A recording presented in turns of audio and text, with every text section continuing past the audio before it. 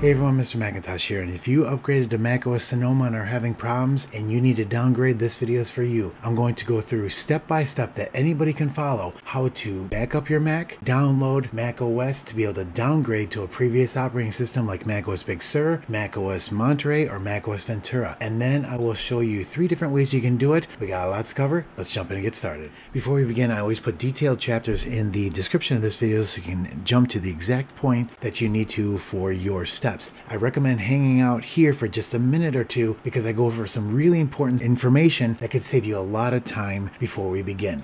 This video is for Apple Silicon Macs only from the year 2020 or newer, so M1, M2, or M3. Intel T2 Macs are a different process that's going to be in a different video, and I'll put a link in the description for that we'll cover later because there's a lot of different steps that you have to follow. Now, the first step is we need to make sure that if we're going to downgrade, that your Mac is compatible with the version of macOS that you're going to downgrade to. So let's say you have a 2022 Mac and you want to be able to go to Big Sur. Well, that's not compatible, and you're going to have a bunch of problems because you're not going to be able to install. So what I recommend doing is first going to see what Mac model you have. Go to the Apple menu, about this Mac, and I'll show you exactly what Mac and the year that you have.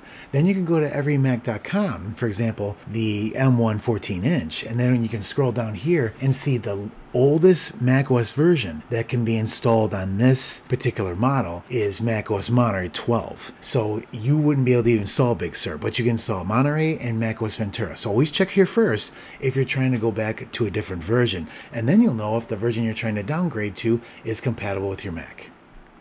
The next thing is to make sure you back up your data. If you have a time machine backup already on the previous operating system, usually you're fine. But if you forgot to do that and you made the jump and you don't have any data backups, you can still back up with Time Machine and then restore it on a previous version. Now keep in mind, whatever you go backwards, like restoring a newer Time Machine to an older OS, there could be compatibility problems with, for example, photos or stuff like that. So in that case, you want to be able to still have a Time Machine backup, and I recommend having 2 backups just in case for whatever reason one doesn't work. So what you can also do is back up all your files to an external hard drive, like the files in your desktop, documents, and downloads folder, and just put them to an external hard drive, and then you can copy them back when you come back up with your previous operating system. So again, make sure we back up first, because the problem is when we do the downgrade, the entire hard drive has to be erased to be able to reinstall the previous version of macOS. So that's why we need to make sure that we have our data backed up. Then we're going to go over how to create a USB installer to be able to downgrade to that previous version, Ventura, Monterey, or Big Sur. And then I'm going to walk you 3 different ways to downgrade. The first way is going to be the USB installer, like we talked about in Recovery. The second way is the DFU mode restored. Either 1 or 2 are the recommended ways from Apple. The DFU restored is the easiest way and the most recommended way, but it requires a second Mac. So that's why I have the USB way number 1, because you can only do that with 1 Mac. And then the third way is to be able to downgrade through macOS Recovery, because once you erase the drive, the previous version should show up, and that's the beta way to do it. Now that we have that out of the way, let's jump in with step 1, creating that USB installer and being able to downgrade through macOS Recovery.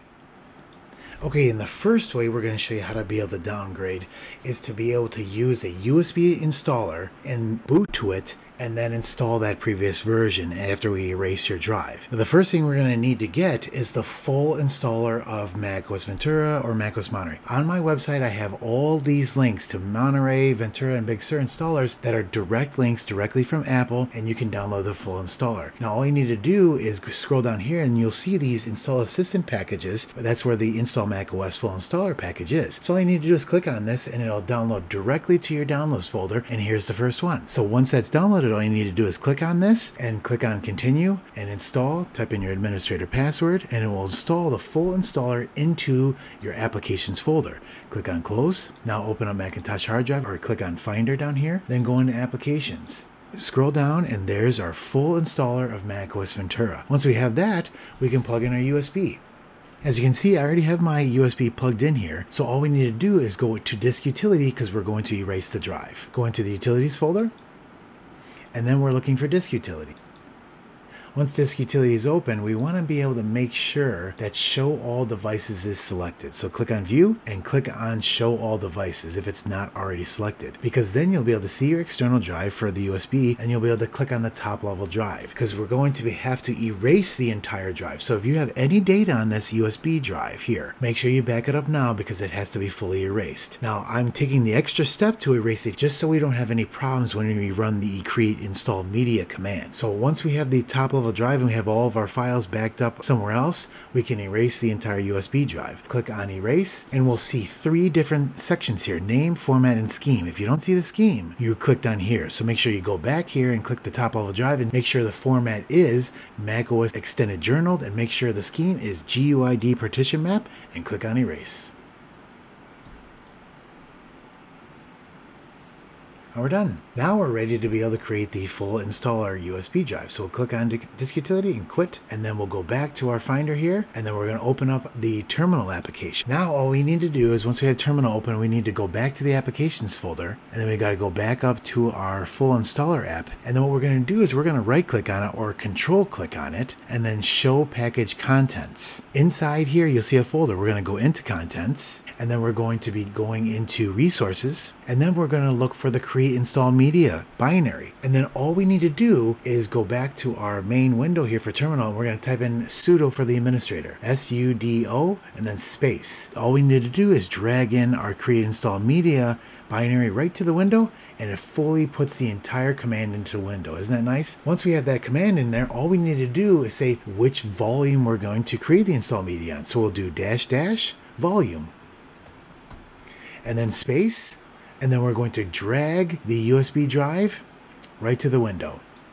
And that's it. That's the entire command that we're going to run to create the USB installer for macOS Ventura. Now all we need to do from here is hit enter and then type in your administrator password. You won't see it be typed in the field here, but it is, and all you need to do is hit enter when you're done. Now it's going to say make sure that we're going to erase the volume. We already talked about this. We're erasing the entire USB drive. Click Y for yes and then enter.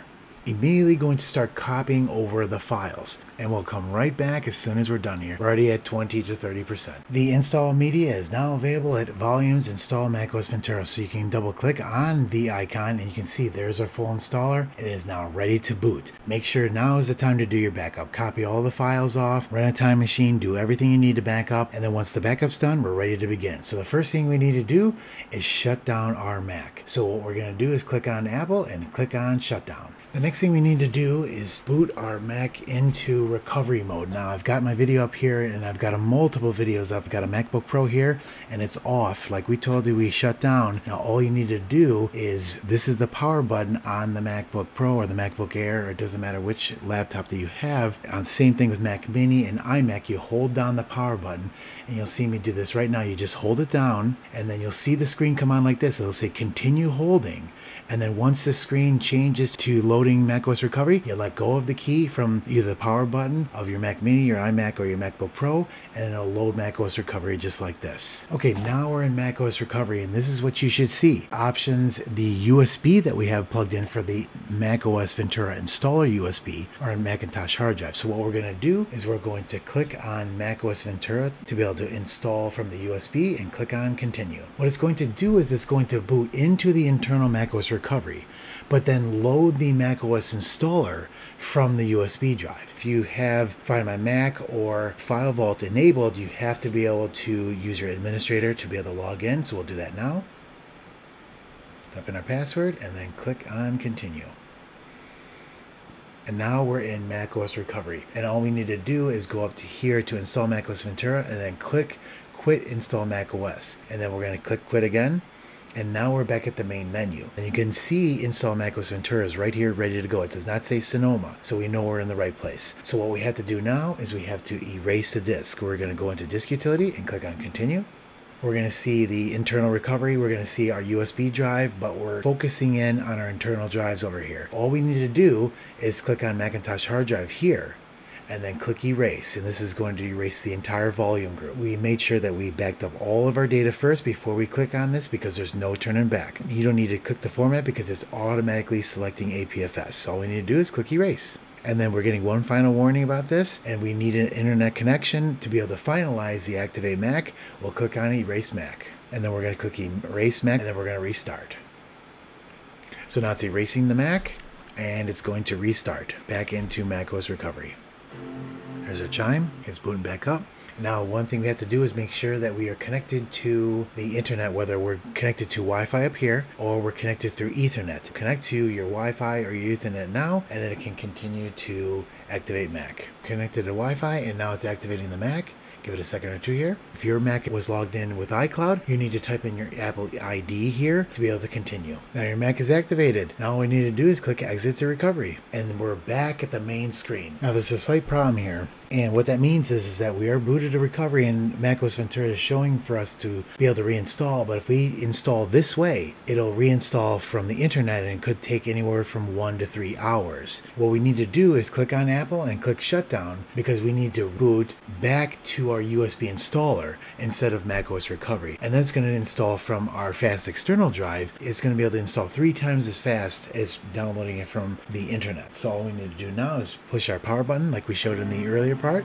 Keep holding down until we see loading startup disks. There we go. Now we'll click on Install macOS Ventura and then continue. Now keep in mind, if you clicked on Install macOS Ventura already and installing, that's fine. But you'll know right away whether you're doing the internet or from the USB because of the time it takes to be able to do it. When we click Continue Now, we're installing from the USB hard drive instead of from the internet. You can tell right away when it says 2 to 3 hours, that means you're downloading it. When it does about an hour or less, you're pulling from the USB drive. See, there you go, 58 minutes. That's how you know you're pulling from the USB drive, and we'll be back as soon as that's complete. Okay, we are back up at the Setup Assistant window for our downgrade to macOS Ventura. Now, if you want to be able to do the Time Machine Restore, you want to be able to click Continue here. Not now. And then you can go connect to your Wi-Fi here. Continue. And this is where we can do our time machine. So if you have your backup now, you can plug that in it and do your restore here, and you can be right back where you are. If you don't have it, you can click not now and then continue and create your account and then move your files over from your external drive, and you'll be good to go. The next thing we're going to go over is a DFU Restore with Apple Configurator 2 and a second Mac. Now for the DFU Restore, I created a deep dive video on everything that you would need to know about the reinstall process with Apple Configurator 2. And you can see here, I've got all these things that you need to know for being able to do DFU mode restore and getting an old version of macOS and all that stuff. So instead of doing that over again here, I'm going to include a link to this video, and I'm going to create a newer video because macOS Sonoma has a new option to be able to do it directly from system settings, and you do not have to do it with the Apple Configurator 2 app, which is really nice. So again, I'll put a link to this, and this shows you how to reinstall macOS Monterey, macOS Ventura to be able to downgrade with Apple Configurator 2 to be able to do the downgrade. Now, what I wanted to do is I wanted to show you an important note. This is the notice that Apple puts out here for being able to downgrade back to a previous version of macOS with an Apple Silicon device. It basically says straight up restore with Apple Configurator 2. And the reason is because if you're running a beta version of macOS, for example,